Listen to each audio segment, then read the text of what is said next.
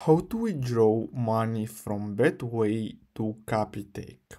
So what you're gonna have to do is simply go to Betway and then simply log in into your account. Now if you want, you can also use the mobile app of Betway.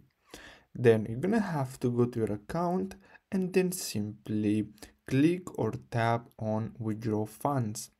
Now the next step is to choose your payment method, and then here what you're gonna have to do next is simply enter your Capitec bank account details or simply the credit card information, and then you're gonna get your money into your Capitec account.